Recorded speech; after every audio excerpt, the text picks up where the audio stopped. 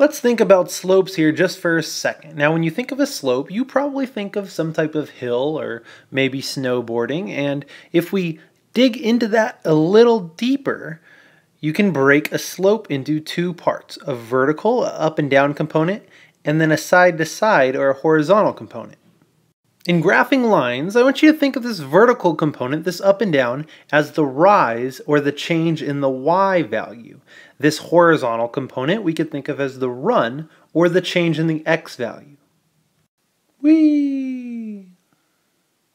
In math, we like to use the variable m to represent the slope. I'm not exactly sure why, maybe because m has two slopes built into it, but nonetheless, we use m.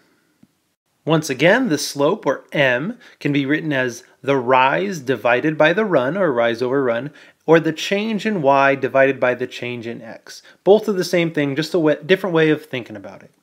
When you have a line on a graph, to find your slope, first you just want to pick 2 points. Here we've picked the points -2, -1, and 4, 3.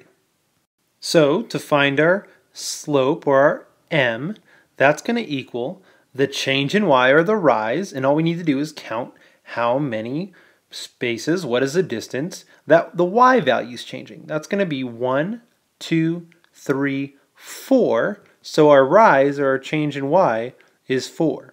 That's going to be divided by our change in x. In this case, that's going to be 1, 2, 3, 4, 5, 6. That's going to be a change in x, or a run, of 6. So we can take our m equals 4, 6 and simplify it. We always like to simplify our slope. That'll give us m equals 2/3, and there we have our slope.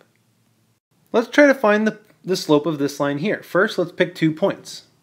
I'm going to go ahead and pick this point here at -2, 0, and this point here at -1, 2.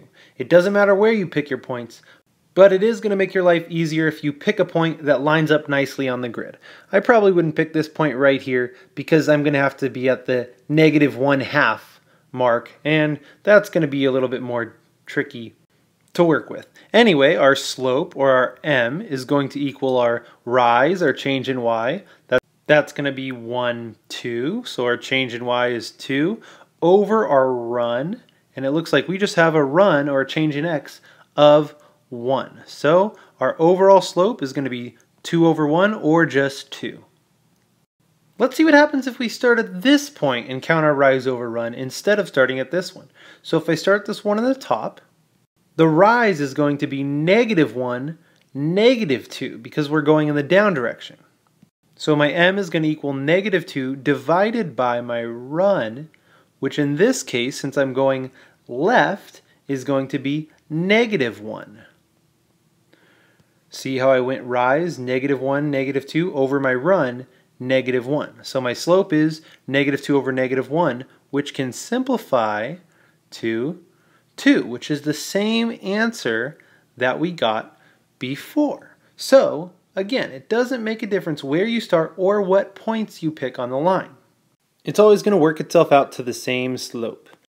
Woo! Alright, here we want to graph the line given the point 2, 0 and a slope of -2/3. First, since we know our point is 2, 0, let's start by putting a point right at that spot, 2, 0. Using that point, now I can take my slope, which is -2/3. I know slope is rise over run. That's a rise of -2 and a run of 3. And I can start from this point and go from there. My rise is -2, that's going to be down 2, -1, -2. And my run is 3. That's going to be 1, 2, 3. And at that spot right there, I know I have another point. From there, we've got 2 points on the line. That's all we need. Let's go ahead and connect those bad boys. And there we've got our line. Wow. Okay, last thing I want to show you is if you have a slope of, say, a whole number like m equals 4, how are we going to find our rise? How are we going to find our run? Remember when we simplified, we could simplify, let's say, 4/1 to 4. Well, we can go backwards to help us find our rise and our run. If we have m equals 4, we can just say, well, that's the same as 4/1. In this case, our rise would be 4, our run would be 1. Hasta la vista, we could go from there.